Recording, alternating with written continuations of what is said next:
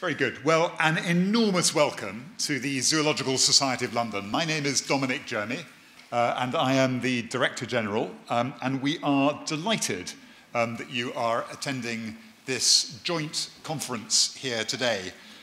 We are really pleased that it is a conference on evidence to action, which is a collaboration between the Oxford Martin Programme on the illegal wildlife trade, BIOSEC, University of Sheffield, Lancaster Environment Centre, the Durrell Institute of Conservation and Ecology, and us at the Zoological Society of London.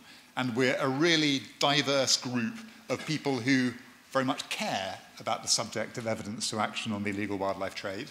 And that is exactly what we wanted to bring together this week.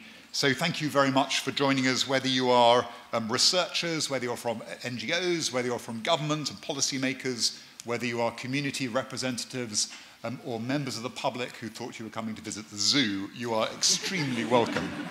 As a science-based organisation, at ZSL, we really recognise the importance of robust evidence bases to inform understanding of the complexities of the illegal wildlife trade and to design from that effective interventions.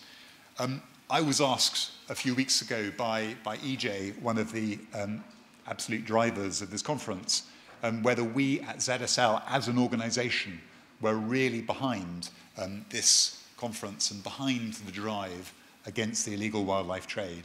And the answer is absolutely, of course we are. And the reason for that is that this is a trade of, we think, something like $23 billion a year, an illegal industrial harvesting of wildlife.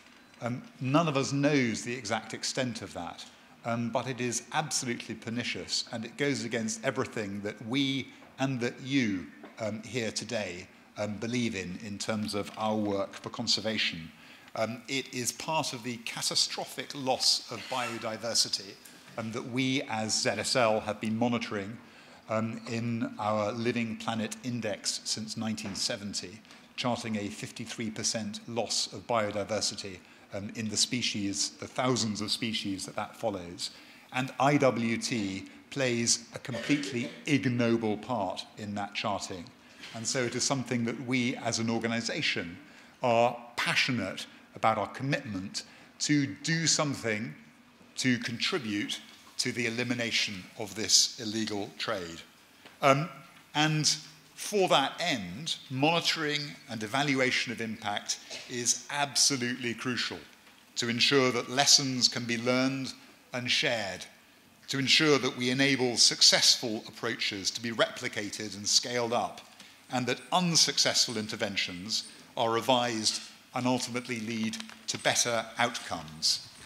And that focus on understanding the impact of interventions can only happen if we are able to collaborate in cross-sector ways, as government, as NGOs, as communities, as businesses, as other actors within this space, and use reliable evidence to increase the effectiveness of what we do against the illegal wildlife trade. There are many debates around IWT. One that we were engaged in with DFID only last week is whether or not overseas development assistance can target conservation outcomes while also reducing poverty and promoting sustainable development. And it is hard to make that case in the absence of reliable and effective evidence. And when I talk to a policymaker and ask why does the UK spend 0.7% of its ODA commitment in ways that have only an incidental impact on conservation outcomes, it's actually hard to sustain that argument when challenged to demonstrate that actually supporting conservation can have impact on sustainable development. The answer is more or less we don't know because the evidence base isn't there. And that is true in so many other areas. The actions and interventions we take in wildlife consuming markets, The conversation I was having outside with a colleague from Cape Town University about whether or not military interventions had any impact at all on the survival rates for rhinos in South Africa, and what are the economic drivers around wildlife protection. These are all the areas where we hope you, and in many other areas today, you are going to look at the evidence base and contribute to this debate. The main IWT conference this week is about politics, but it is politics that has to be rooted in evidence. Close observation of British politics over the last number of years might suggest that not all politics in my country is evidence-based.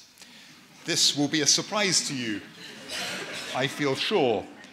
The challenge and opportunity we and the other organisations behind today's conference have set ourselves is to identify gaps in evidence, to see where we as a community together can fill those gaps, or to identify pathways in the future when they can be filled, to understand the unknown unknowns, and frankly, not to allow policymakers to make bad decisions this week or in the future because of any perceived dearth of relevant evidence.